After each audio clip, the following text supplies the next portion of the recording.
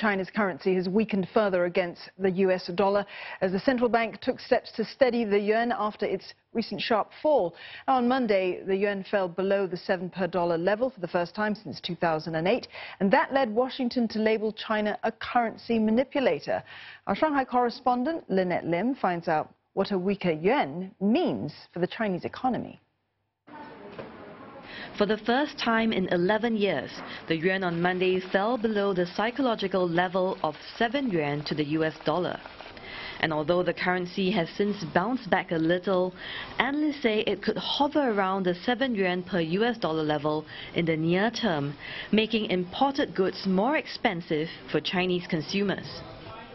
For a consumer who's already a little bit worried about the economy, a little bit worried about job prospects, this definitely causes them to be much more careful about how they spend.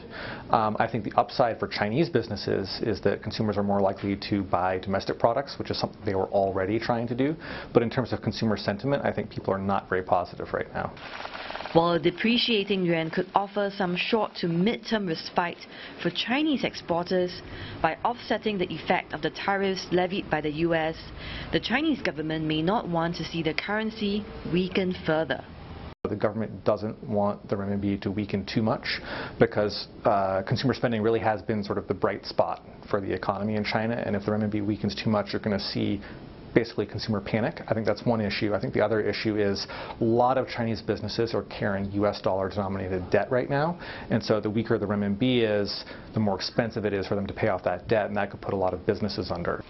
Already, the depreciation of the yuan has prompted Washington to label Beijing a currency manipulator.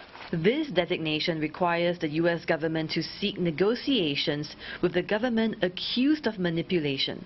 And if there's no progress a year after the designation, China could face possible sanctions, including its firms being prohibited from competition for US government contracts. With the US slapping the currency manipulator label on China, analysts say this signals an escalation of the trade war into a currency war, and this will further diminish the hope that a trade deal between the two sides can be quickly reached. One important milestone to watch would be in November, when Chile hosts the annual Asia-Pacific Economic Cooperation, or APEC leaders meeting, as Chinese President Xi Jinping and his US counterpart may sit down again for talks. But some analysts have expressed pessimism about a deal by the end of this year. I mean, in the past few rounds of the negotiations, sometimes the atmosphere is not look so friendly, but lots of things is just stay on the verbal.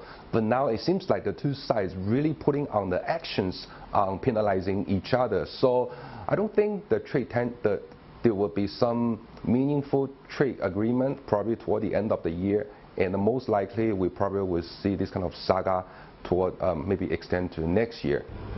The world can only hope that the growing prospect of a global economic slowdown in 2020 may deter both sides from further escalating the trade war. Lynette Lim, CNA, Shanghai.